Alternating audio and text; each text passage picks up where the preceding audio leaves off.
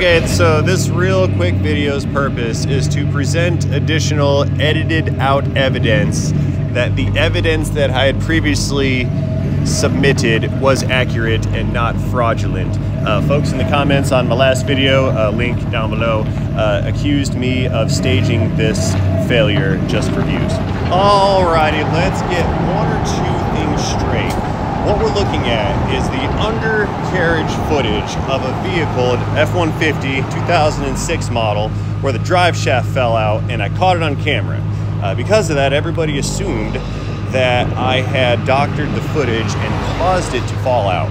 Now, this is some of the earlier footage of the test drive. I just went down the street, and you can see right about here, bam, drive shaft comes off of the carrier.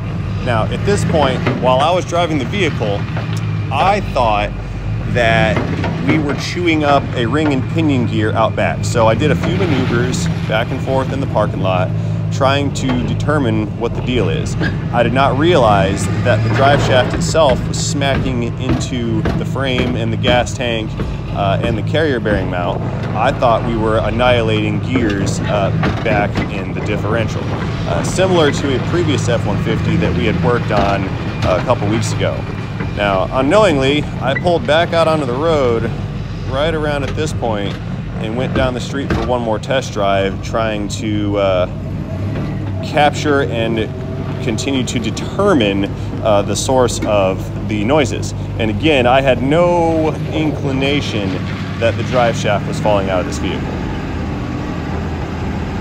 So what's interesting to me at this point, if you look up, you can see that either the drive shaft went back into the carrier bracket, or just the rotational forces of the shaft under load kept the thing in line. What I'm about to do is make one more U-turn right up here and head back to the shop, and we will see that drive shaft right when I begin to pull forward. It's gonna fall out again on its way back down the street and ultimately back to the parking lot where the shaft separated.